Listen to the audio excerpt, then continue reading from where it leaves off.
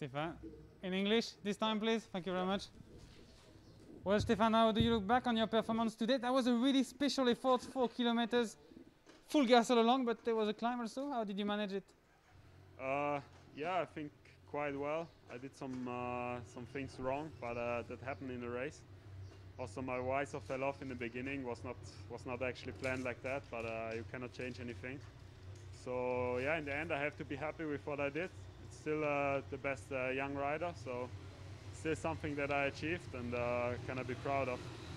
What are these kind of mistakes you're talking about? What mistake we can do on a course like that? Sorry. What are the mistakes you're talking about? Yeah, I didn't took the corners all perfect. I lost some seconds there, and yeah, maybe pacing or something was not could have been maybe a bit better. But yeah, in the end, body was also maybe not 100% ready for today. So I don't know.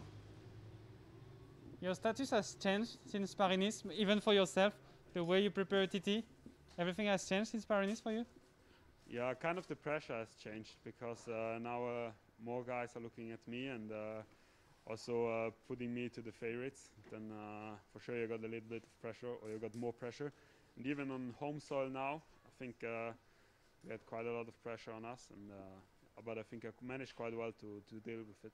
And now you're quite kind of well placed in the GC. You said you're on home soil. You will try something in the next day, maybe to try to get the leader jersey, or it will be all about the last TT? Yeah, we will see. For sure we're gonna try something, but I will see how it works out. I also have to see how the stages are. They look quite hard if you look at the profiles, so we'll see how it's going, and then I can tell you more. Thank you very much.